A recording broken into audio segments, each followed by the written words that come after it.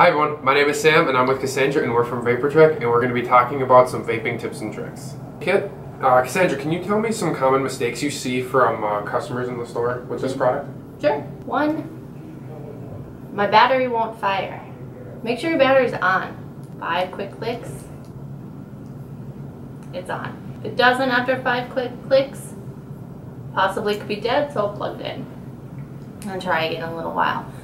But battery doesn't turn on with the 5 quick clicks, then I would suggest plugging it in, giving it a little while to charge up, and then trying again. If that still doesn't work, please contact us at VaporTrek.com or visit one of our locations and we can help you further.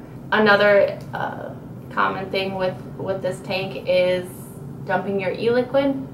So you want to make sure that when you are removing the tank from the battery itself, you hold on to the grippy rivet part on the base of the tank and unscrew it from the battery. Also, turning it upside down when you do this really helps, because even if you accidentally take off that base with the mod itself, then you're still not going to dump e-liquid all over the place. So always unscrew this tank upside down from the device.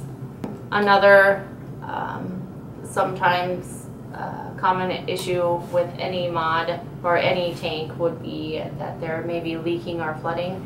This can happen when you accidentally get e-liquid in the center of the chamber and directly onto the coil after the coil is already saturated. We call that oversaturating the coil.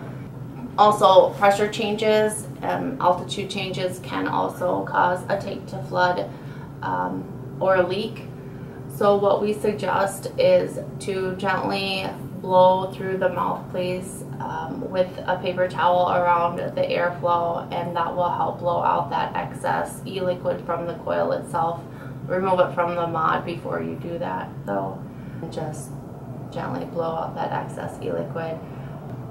Another thing is that people will vape the e-liquid completely dry from the tank. You want to make sure that you're always leaving some e-liquid in the tank because it will prevent that dry burning and also ensure a longer lasting coil.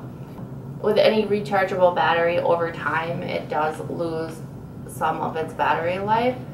To make sure you're getting the most out of your battery, you want to make sure to charge it frequently and don't run it completely dead before recharging it.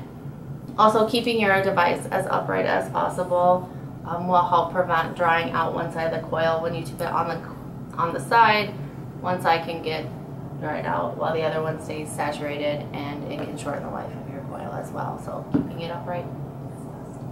Well, awesome. So that was the Evod Mega Kit by Kangertech. Where can I buy this?